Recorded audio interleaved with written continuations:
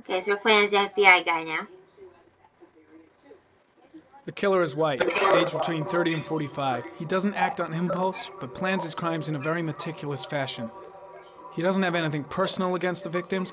That's why he covers their faces with mud, to make them anonymous. Why does he kill them if he doesn't have anything against them? For him, they're more of an image, a symbol. That's probably why he gives them an origami figure and an orchid as gifts to apologize for what he's done to them. Very interesting. And where does all that get us? The best way of tracking a predator is to be familiar with his behavior.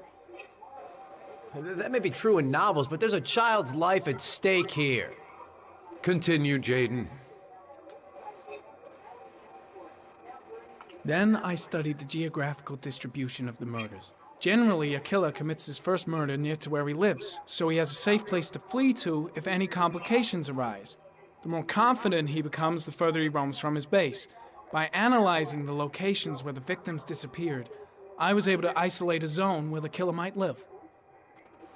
And what size is this, zone? For the moment, about 10 square miles.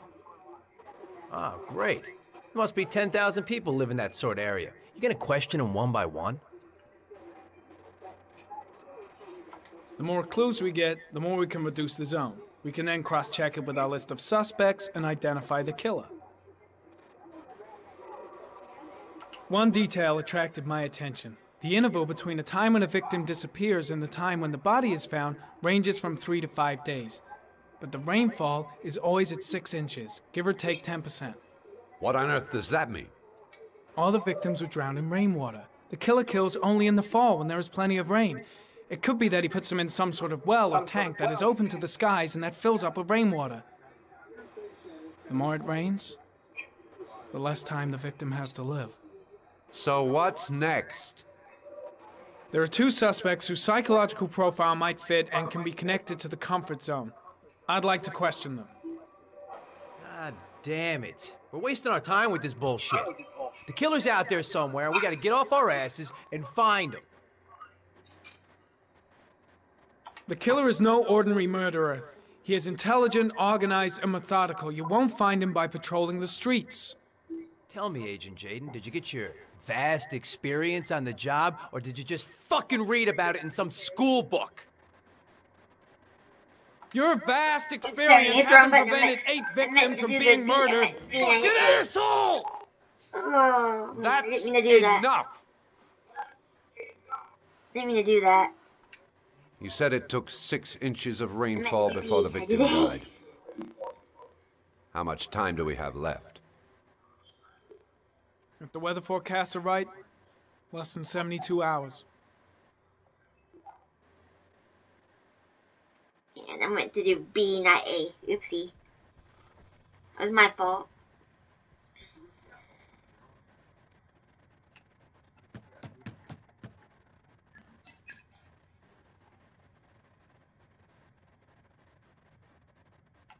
Try again.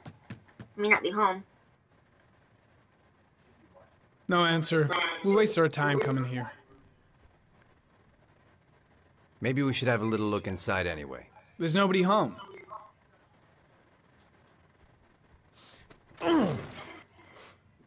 There is now. I'm not sure that's entirely legal. Call the cops. Wow. I don't know if I trust this dude though. He's got those weasel Looks like eyes. Nathaniel Williams is a pretty religious guy. He's a God-fearing idiot, waiting for the end of the world. We questioned him a few months back because he was causing a disturbance in the park. He was ranting and raving. Said he heard voices. Had this idea in his sick little head that I was the Antichrist. I'd come to Earth to persecute him. Real twisted.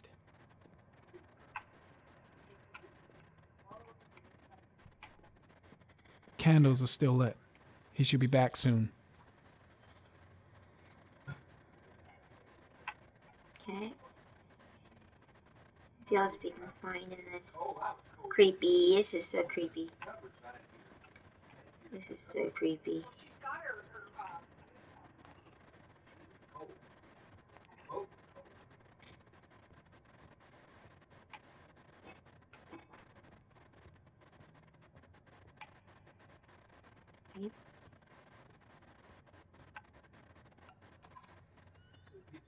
I think he's got issues, but I don't think he's a killer, but we'll see when we talk to him. Yeah, I just got this vibe. Oh, that's great, dude. That's really great. Breaking down doors instead of opening them. Wow. More medication.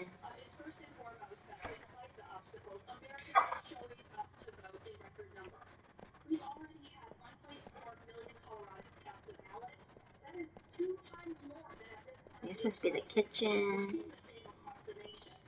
Okay. Nothing unusual there. There's a lot of people that don't wash stuff.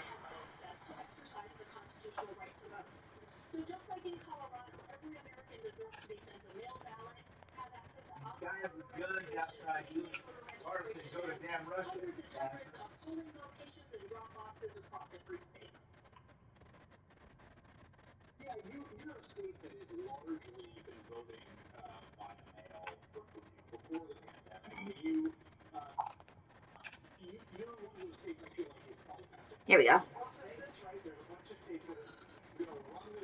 See what he's got to say.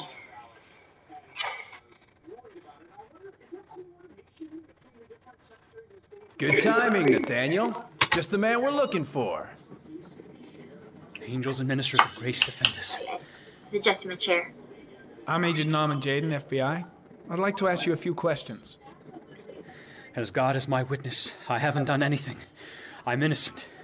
Relax. Nobody's accusing you of anything. We just want to talk.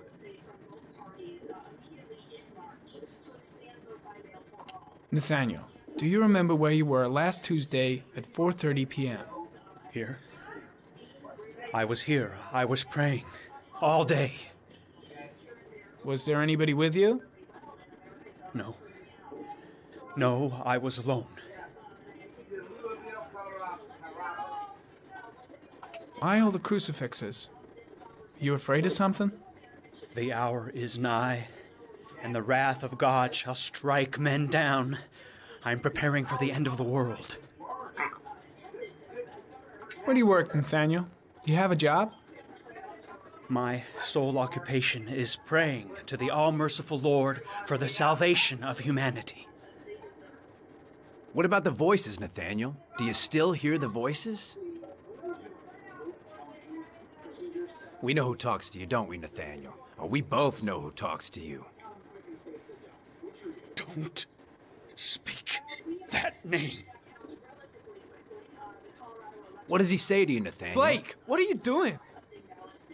I can't talk about it. You mustn't talk about it. He orders you to go and That's find enough. new prey, Leave doesn't him he? alone. He needs more and more. No!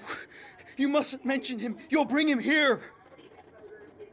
He told you to Curtis, go and find shit! that kid in Are the you park. out of your the mind? voices tormented you all night long. You wanted them to stop, didn't you, Nathaniel?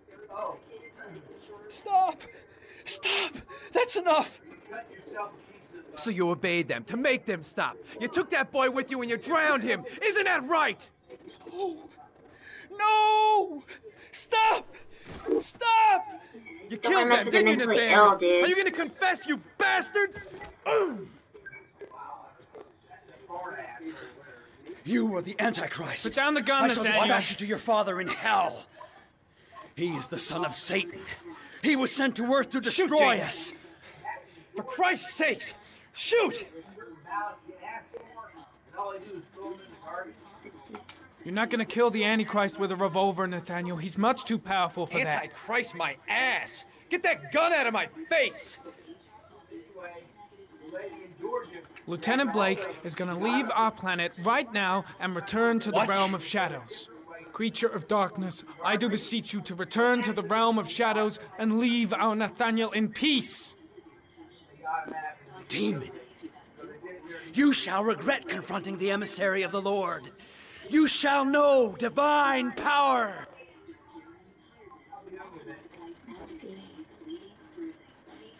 Now gently put the gun down on the floor.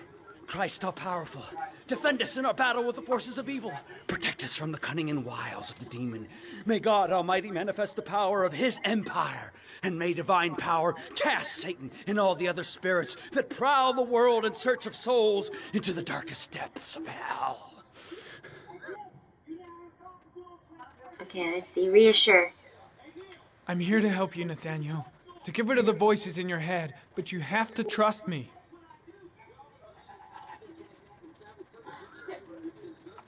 Back away, slowly.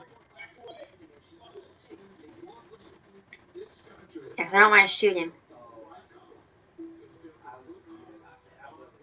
Now drop the gun. Drop it, Nathaniel. There we go. Did it all without killing him, because there's no need to. Put your hands on your head. Turn around. Good. Good. Not gonna shoot. In the name of the Lord, I exorcise thee, Satan. Okay, freak, the show's over. You're under arrest. Yeah, there's no need to shoot him. He didn't have a gun. Pretty damn cool under the circumstances. I would have just shot him. Well, a gun isn't the answer to every problem, Blake. Nope. Maybe not, but most of the time it helps. Well, you don't have to do paperwork either. There we go. We did it. Yay, we did it without killing him. Last time I accidentally did the RB button, I killed him. Self-control achievement. Nice. Last time I accidentally hit the RB. I didn't think RB was shoot, and I did it. I was like, I didn't mean to do it. I felt so bad.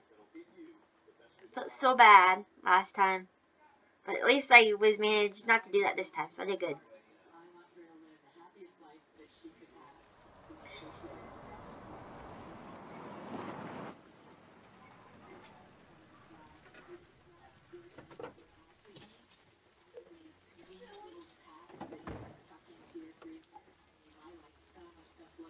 Okay, guys, I think this is a good stopping point right here. I'll catch you guys next time for some more Heavy Rain. You guys have a great and fantastic weekend. I'll be uploading these parts when I can. Bye, guys. Thanks for watching.